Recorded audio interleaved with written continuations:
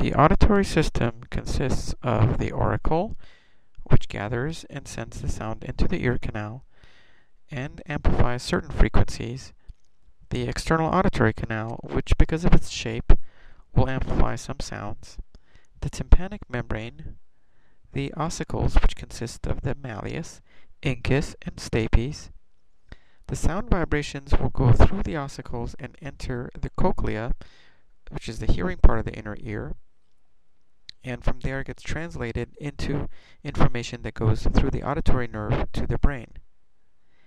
Inside the cochlea, there are three sections: the scala vestibuli, the scala media, and the scala tympani.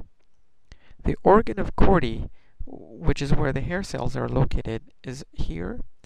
The basilar membrane separates the scala tympani from scala media, and the Reisner's membrane separates scala vestibuli from scala media.